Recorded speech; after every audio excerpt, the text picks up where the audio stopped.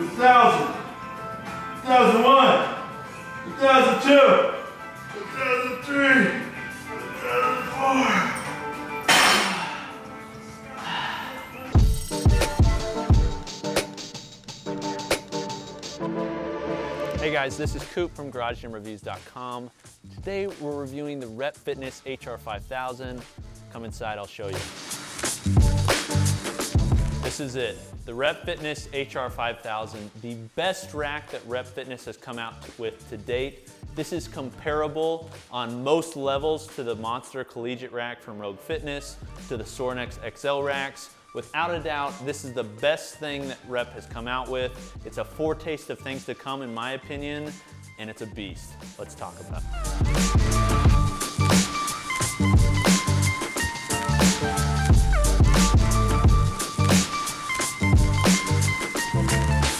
So Rep Fitness came up around the time that CrossFit became popular. They were designing racks and equipment for the CrossFit community. They recognized that, the home gym community was growing as it has and decided to start making equipment specifically for them. Now, Rep Fitness, although based in Denver, Colorado, imports a majority of their equipment. So up to this point, most of their equipment has been budget priced, imported equipment. That's not bad, but it's certainly not at the level of, say, Rogue Fitness or Sorenex, Prime Fitness, or some of these other companies that are making their equipment here in the US. So since then, Rep Fitness has decided that they want to start competing on a little bit higher scale level, but still offer their budget price, equipment, and that's where the HR-5000 comes in. This rack is very similar in specs, in design, in feel, in welds, all those sorts of things as some of the top racks that are out there, like the Rogue Fitness Monster rack, like the Sorenex XL rack, and the Sorenex Base Camp racks. However, the difference is it's a little bit cheaper when you compare the upgrades that come with it, and I'll talk about that in a moment. But first I want to talk about just the overall design. The HR-5000 half rack is a half rack. So what that means is it has an open design. If you're lifting, you're not lifting inside the rack. If you drop the bar, you're basically hoping that the spotter arms are going to catch the bar. Some people really like lifting outside the rack. I prefer being inside of a power rack just because I've used a Rogue R3 for close to a decade probably now.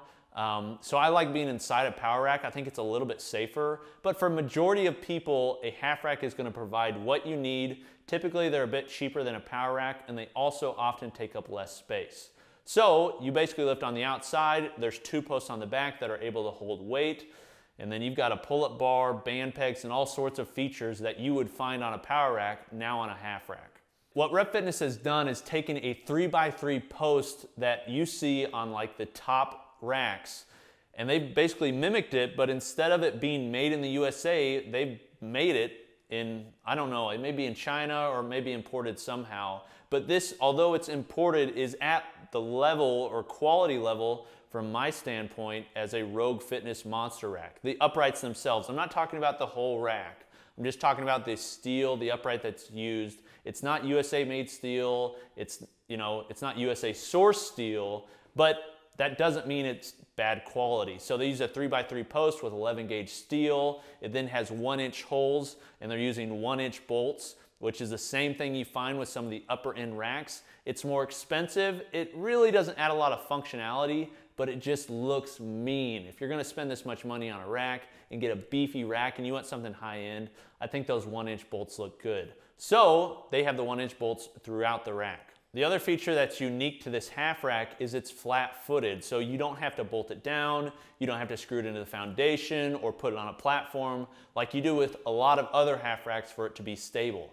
Because it's nice, thick steel with lots of posts and it's heavy, it stays where it is, and because there's weight racks on the back, if you really want extra stability, if you're gonna do kipping pull-ups, or you just don't want it to move a lot, you can put weight on the back via the weight pegs and it's gonna be secure. I really like this feature, and I think this is really a rack that's designed for the home gym community because you don't have to bolt it down. So in addition to the overall build, Rep Fitness has looked at some of the upper end racks and tried to mimic that on this one. For instance, the powder coat, they're offering it in different colors. I think they have a silver, a red, a blue, this matte black, and maybe even a textured black. But this black is like a glossy black. It's similar to what you'd find on some of the higher end racks. Again, it's like a hammer tone black. Looks really good, has nice depth, and it's just a solid powder coat. All the holes are laser cut, and there's actually laser cut numbers. And this is one of the things that Rep has done that I really like, is they've taken away some of the, like, I don't know, extra features that you'd find with the really expensive racks.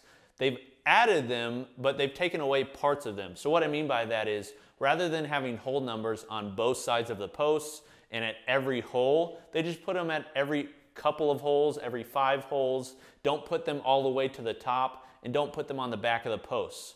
What this means is it's still gonna allow you to find your hole really quickly to put in your J-cup or your safety arms, but it's not gonna be so overdone where you're not really gonna use it, and it's just gonna be an extra cost that's not gonna be beneficial to the end user. Again, it's a great idea because what it ends up being is makes it cheaper for you guys, makes it cheaper for Rep, and then makes it cheaper for us. Win-win. So in addition to that, other features they've included are safety bars standard. If you're gonna have a half rack, you have to have safety bars. No doubt about it, you need safety bars. Anybody that's benching without a spotter or safety bars is an idiot. I know people that have died doing that. Literally, I've had friends who have nephews or things that have died. So it's something that is kind of serious, but these come standard. You don't have to pay any extra for them. They're nice, they work really well. They have UHMW plastic on the top. Same thing for the J-cups. It's not just a standard J-cup. It's a sandwich J-cup with nice UHMW plastic on the front and then UHMW plastic on the back to protect the rack. It's got double latches. The pull-up bar that comes with it is a multi-grip pull-up bar that comes standard. It's got a fat grip on the front, a thin grip on the back, and then multi-grip in between. It comes with band pegs. It comes with weight pegs on the back that are chromed and then have these plastic grommets on the end that are rounded. I mean, Rep pretty much thought of everything, including the archway logo, okay? I'm not the biggest fan of this archway logo simply because it looks like there's an imperfection in the middle. They've welded it and then they put their logo on the front. It's just not what I'd really like to see. I think it could be improved. But, you know, overall, you can't really tell unless you get really close and you're OCD like me. But what I'm trying to say is they've taken a lot of the popular features, thing that if you're gonna buy a high-end rack, you're gonna want, and they've included those standards. So what happens is if you look at this rack compared to, say, the Rogue Monster Collegiate rack, which I really think is the comparable rack, this one looks to be a little bit more expensive actually, because what Rogue is doing is they're giving their standard base rack with no safety bars, with no UHMW plastic, sandwich J-cups, and they're saying this is the price for it, where Rep Fitness includes those things, and which is most likely for the user to end up buying. So if you were to add these features to the Rogue rack would be more expensive.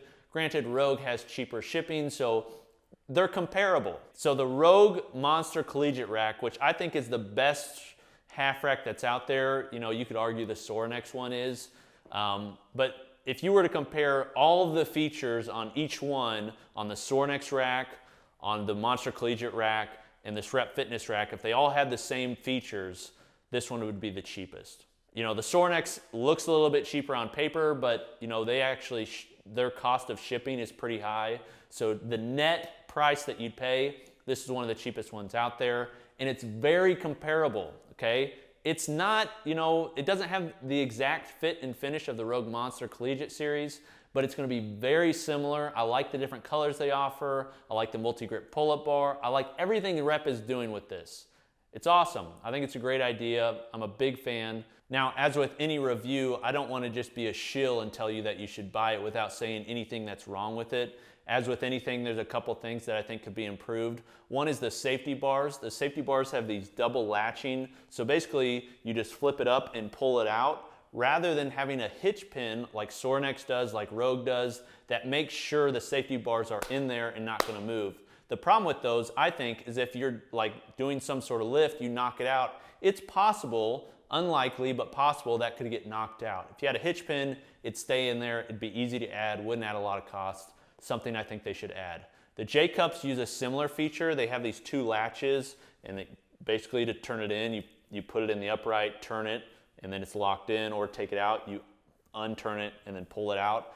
The issue I see is the pin is in the middle, so it's balanced. What that means is it's very easy to knock these out. So you can hit this very easily, and because of the weight distribution, it could end up getting turned and pulled out. Well, if you're lifting, say you're squatting, and somehow you knock that thing out, unlikely, I know, but it's possible, and that thing comes out, what are you gonna do? You're gonna have to drop the weight. So not ideal. Other than that, that's about it. And those are basic things that one, rep doesn't have to fix because they're not, I don't think they're, necessary, but they are things that I see. So this rack is ideal for the person that wants a high-end rack but doesn't want to pay as much as what you'd find with a Sorinex rack or a Rogue rack. It's that good. Great job, Rep Fitness. I'm excited to see some of the power racks you're coming with the same features. I think it's awesome. This has been Coop from GarageGymReviews.com. What do you think about the rack? I'll put a link in the bio where you can check out the review that we did, the ridden review. It'll be more in depth, more pictures and everything like that. Also, make sure you subscribe. If you haven't done so, you're missing out. Thanks for watching. Peace.